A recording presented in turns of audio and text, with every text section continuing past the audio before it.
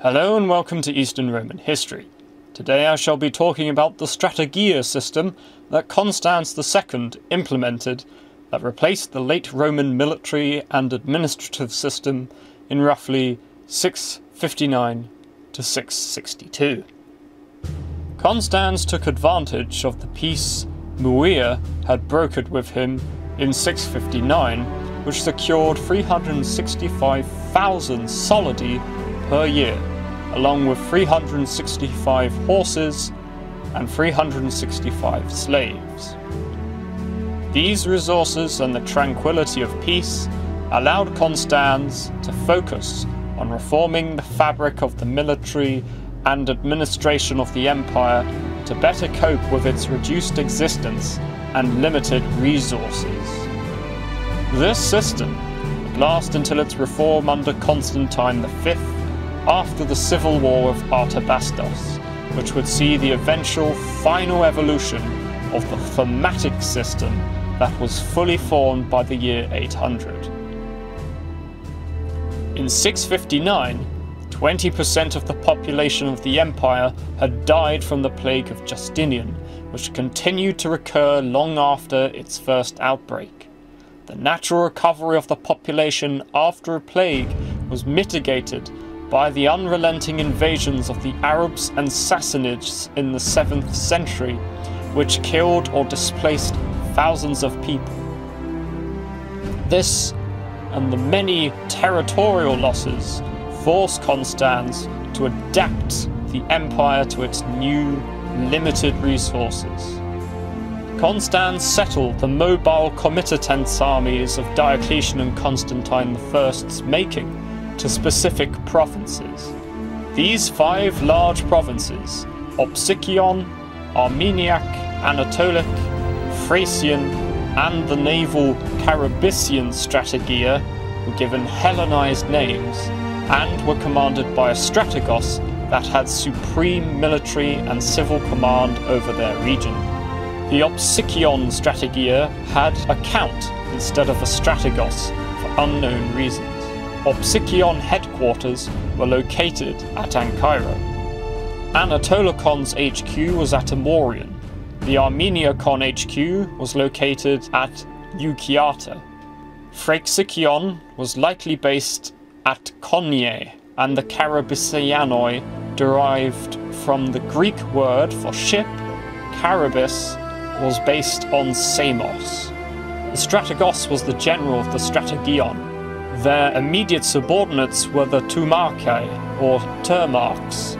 They commanded divisions of their soldiers and territory called Termae. The officers under the Termarchs were called Drungiaroi.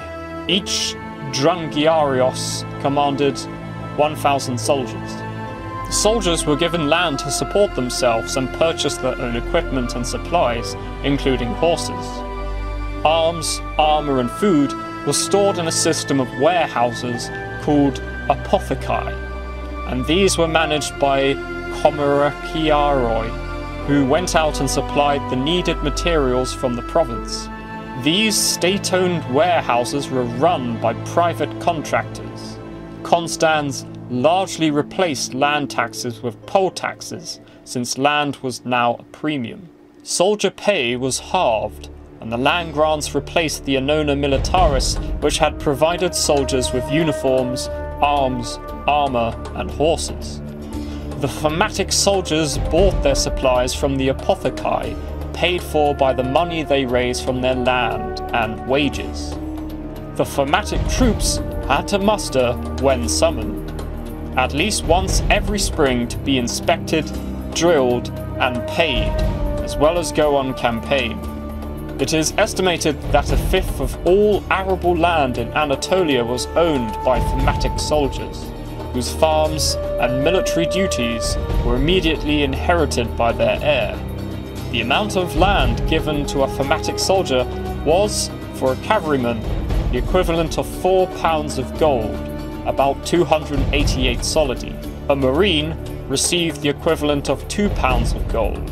Infantry received less than both, but the idea was that each man received plenty of land to sustain themselves and allow, perhaps even necessitate, the need of tenant farmers, especially when the troops were absent on campaign. The land of these soldiers likely came from the emperor's own estates, and buying land from landowners to evenly distribute the soldiers throughout their provinces. During the reign of Constans, the previous Diocletianic system continued to run civil affairs alongside the Strategiai System. They largely regulated the collection of taxes and the franchising of warehouses, while the system was still in its infancy. However, the Strategos effectively replaced the praeses and prefects as the supreme civil authority in their province.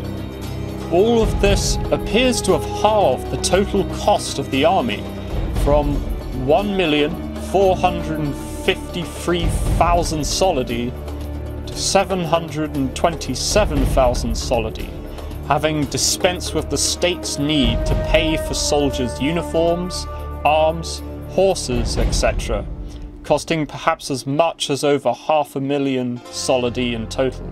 Treadgold expertly summarizes the importance of the reign of Constans II and his creation of what would become the Fermata system. Warren Treadgold, A History of the Byzantine State and Society, page 322. By creating a new military system, he had enabled the empire to pay a large army without the revenues of Syria, Egypt, or even Africa. This reform came none too soon, since his confiscations and exactions toward the end of his reign indicate that the treasury had run very short of money. In the long run, Thebes did not only secure the empire's solvency, but allowed the Byzantines to hold Anatolia for the indefinite future. If as a general Constans fell short of Heraclius's genius, in administrative insight he surpassed his grandfather. Between them, Constans and Heraclius had held off assaults that would easily have destroyed most states, and might well have overcome even Byzantium's reserves of strength. To those reserves, Constans added soldiers who would fight hard to hold their land, and who would replace themselves indefinitely. As long as the Themes lasted, the empire was safe from a repetition of its rapid collapse before the Persians and Arabs earlier in the century. I have been your host, Daniel Maynard. I hope you found this video interesting, and I will see you next time.